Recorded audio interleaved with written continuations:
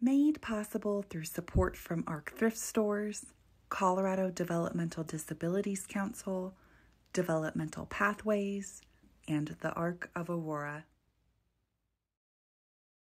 A Think Change training. Well, thank you so much for tuning in to another episode within our multi-part series talking about substance use and people with developmental disabilities. My name is Erica Dennison, and I am your host today, joined by a special guest from our community. And while today's episode may look a little bit different, sound a little bit different because we are meeting virtually, all of the content that we are going to be discussing and sharing is incredibly relevant to this multi-part series. And so because we're relying on the internet, if we do have any glitches or random things happening, we appreciate your flexibility if that does come up, but we are just going to hope that we are good to go and we don't run into any issues. So I am so excited about today's episode with our special guest from our community. We're going to be talking about systemic gaps and policy solutions. So without further ado, might you introduce yourself to whoever may be tuning into this episode?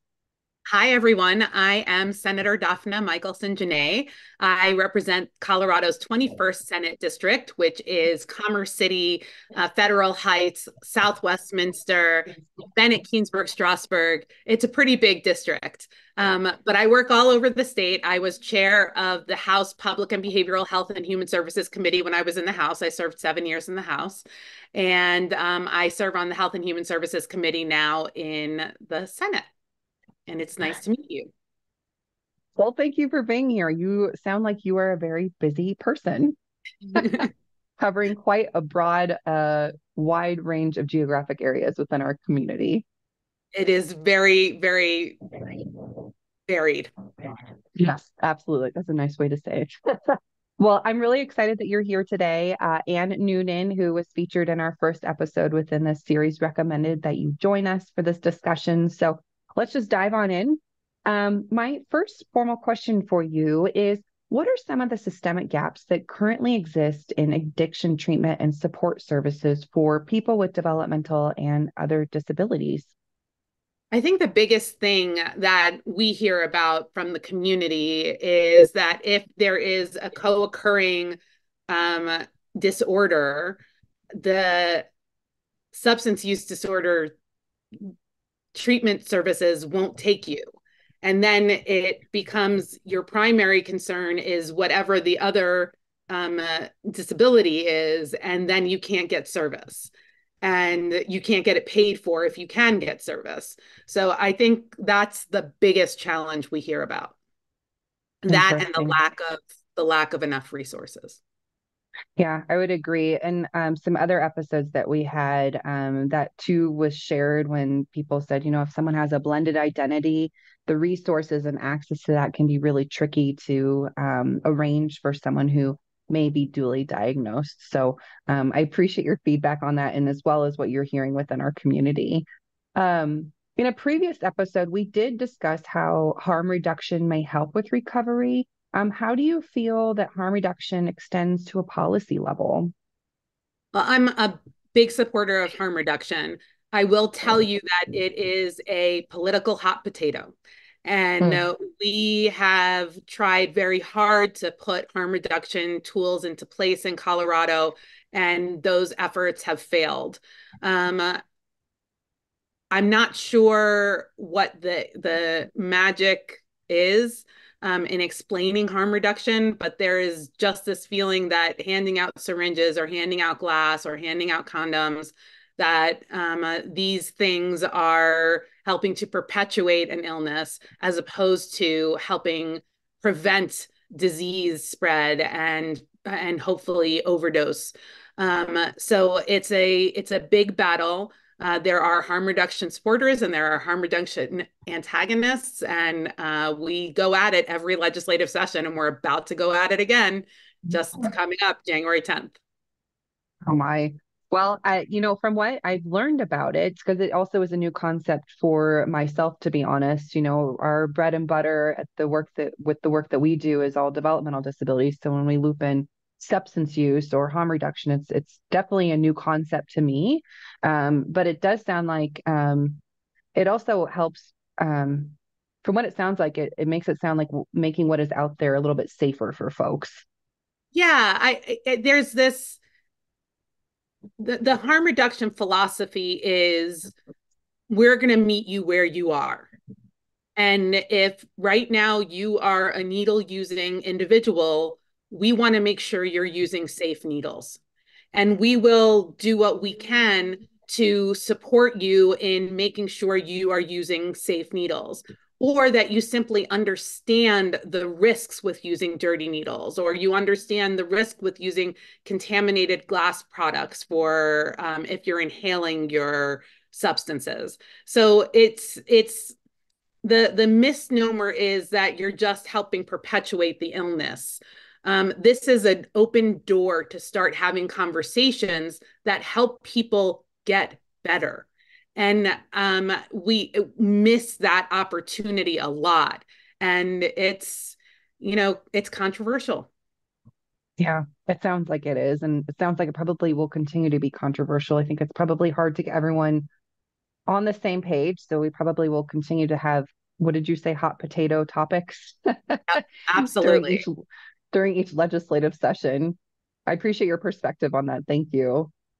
Um, how would you say, from your perspective, how can policymakers and advocates work to reduce stigma and discrimination against people with disabilities who may struggle with addiction and promote more positive and inclusive attitudes towards this community? I mean, is there some data that we need to be looking at or collecting to help identify what is needed in the community? Well, it certainly wouldn't hurt to have some data that identifies how many people in the disability community are facing substance use disorder and are facing discrimination and trying to get treatment. That data always helps us turn it into money, or legislation or policy. So collecting that data would be paramount. And I think the number one thing that we can do right now is talk to people with addiction, talk to people who are facing disability and addiction together, and let's see where they are and let them know that we are here and we accept them as they are. I met with a woman with a disability in a wheelchair yesterday, who is just clean a year, and she talked about how she was approached by a community worker who was willing to see her as a person, even though she was homeless, living in a tent, and disabled. And there is that feeling, she said, that we are not human.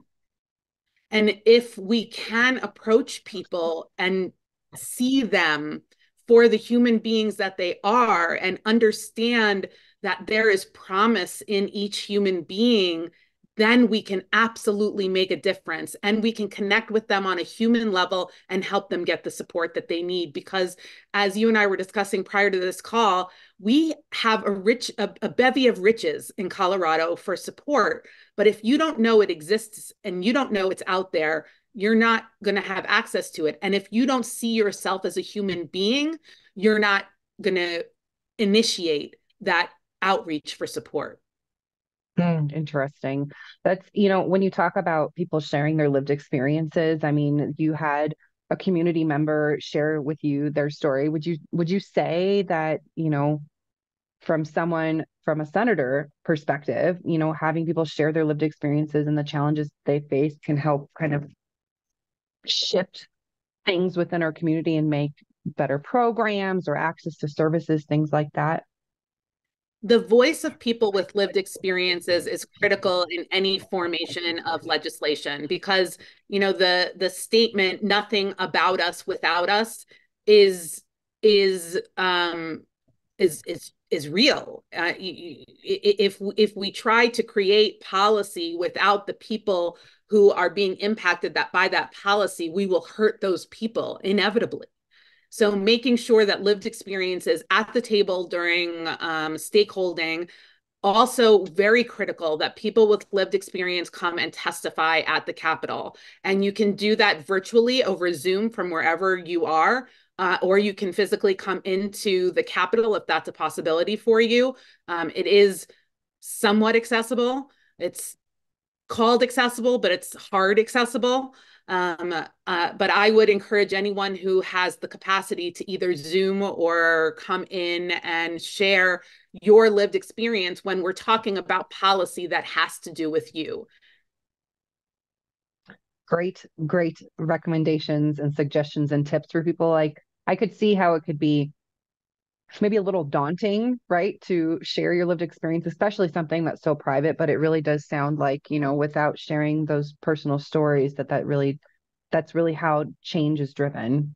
Yeah, and if I could add another little tip, in Yeah. in some committees you get 3 minutes, and in some committees you get 2 minutes.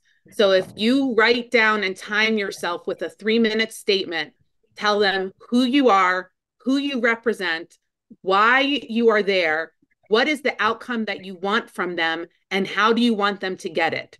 And if you answer those questions and write them down and just read your piece of paper, you will do excellent. Awesome advice. Thank you so much. I appreciate it. My final question for you is, what are some of the policy and funding changes that are needed to ensure that addiction treatment and support services are accessible and inclusive for people with disabilities, particularly those who face barriers to care? Yeah, I think the first thing that we have to address is not allowing substance use disorder treatment services providers to disqualify you simply because you have a disability. And we can't allow insurers to disqualify payment for services because you have a co-occurring condition. And I think that those would be the hugest policy changes that we can make. I know that there was an interim committee that I was not on, so I know that there are a number of pieces of legislation coming forward, which I don't know about yet. And I look forward to supporting those pieces of legislation that came out of the committee, because we do have to address the issue of discrimination in treatments. Absolutely. Thank you so much for that valuable advice for people, as well as, giving people kind of those little nuggets of things that they need to consider. I mean, you brought up the insurance issue. I mean, I think that is something that people may not often think about when we're talking about, oh, you have a dual diagnosis. What are those barriers that you're going to run into? I think that's a really good example. Those are all of the formal questions that I have for you. I super appreciate your time. Do you have any closing thoughts or final thoughts that you would like to share with whoever may be tuning into this episode? Yeah, reach out to your legislators. In Colorado, it's super easy. All of the information to find us is on leg.colorado.gov. So leg.colorado.gov. And you can find our phone numbers, you can find our email addresses, and tell us the barriers that you're facing. Because if you communicate with us what those barriers are, we can look at them and say, okay, from a policy angle, is there something we can do to help? And many times there are things we can do to help. And we need to hear from you to tell us what to do. We work for you. So please feel free to tell us what to do. Kindly, please. Please be gentle. Please. Oh my goodness. Well, Senator Michaelson, Jenet, I incredibly value your valuable time today in joining me for this brief discussion about systemic gaps in policy solutions as we're talking about substance use and folks with developmental disabilities. So, final thoughts for everyone: use your voice, share your story. Together, we can make change. Like you had said previously, nothing about us without us. The disability voice matters. So until next time, I hope you stay healthy and well and stay curious, everyone. Take good care.